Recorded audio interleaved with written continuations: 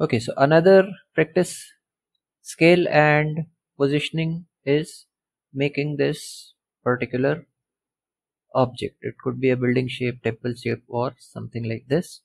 So let's try making this.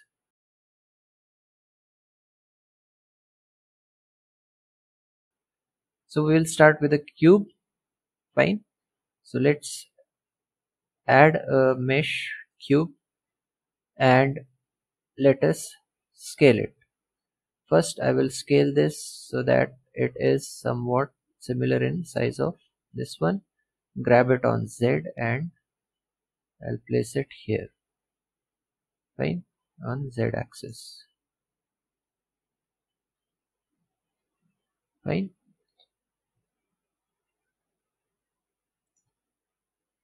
This is still a bit bigger, so let me scale it a bit more.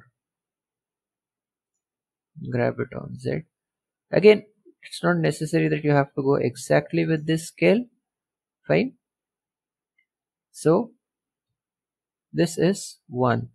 Next is these cubes are tapering. Fine. The heights of them are same. If you notice, the height is same, and but from top, if you see, they are tapering one by one. So what we are going to do is we'll copy this cube, Control C, Control V, grab on Z, and I would first scale it on Z axis so that it is of 1 unit. So grab on Z, okay, and scale it on Z. So now this is roughly the size which I wanted. So I will grab it on Z and bring it down. Now I'm using control, so it is moving unit by unit. Now what I can notice is, first let's count how many of them are there. 1, 2, 3, 4, 5, 7, 8, 9, 10. 10 of them are there. Now what you can do is you can create a copy and continuously reduce it by 0.9, or what I am going to do is first I will make 10 copies of that. Grab on Z, Control C, Control V. Then I'm going to select these two, Control C, Control V, grab on Z. Now I will copy these, Control C, Control V, grab on Z. Now 8 are done, so I'll make a copy of 2 more. C, Control V, grab on Z.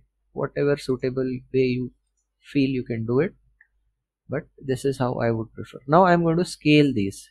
So here I will scale it on Shift Z because I don't want the height to be reduced. So Shift Z by 0.9.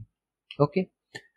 Now I could repeat this operation on this object, or I could scale it by now 0.8. So either you can go by this mechanism. Fine. So scale this on Shift Z by 0.9, scale this on Shift Z by 0.8, then same by 0.7, 0.6, 0.5, 0.4, so on. Or you could use something called as a repeat the previous operation. So if I press Shift R, the previous operation is repeated, but this time what has happened is it is scaled to 0.9. Now if I scale this again to 0.9, what's going to happen is it will be 0.9 size of this one. What is it currently? So if I do it twice over here, so it is of the required size now. Okay, now I will select this. So for this I repeat it twice, this I will have to repeat it 3 times. 1 Shift R, 2 Shift R, third time Shift R. This I will do it 4 times. 1, 2, 3, 4. This I will do 5 times. 1, 2, 3, 4, 5. 1, 2, 3, 4, 5, 6. 1, 2, 3, 4, 5, 6, 7. 1, 2, 3, 4, 5, 6, 7, 8. 1, 2, 3, 4, 5, 6, 7, 8, 9. And this 1, 2, 3, 4, 5, 6, 7, 8, 9, 10. Now this looks a bit different because I think here the reduction was by 0.2, 0.2, 0.2, and here the reduction is by 0.1, 0.1. Anyways, we have achieved it. Okay, so this is scaled by 0.22 units every time. So let's try that to get this. So I reduce this one by 0.9. Now let's go back. We'll just see if we can get all of them back. No. Let's do one thing. Now I'll copy paste this again, grab on Z, grab on Z,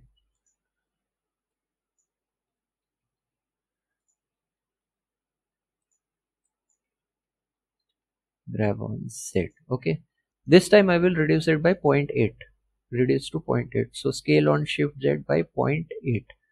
Now this will be much more better looking, and Shift R twice, thrice, 1 2 3 4 times, 1 2 3 4, 1 2 3 4 5, 1 2 3 4 5 6, 1 2 3 4 5 6 7, 1 2 3 4 5 6 7 8, 1 2 3 4 5 6 7 8 9, and this one 1 2 3 4 5 6 7 8 9.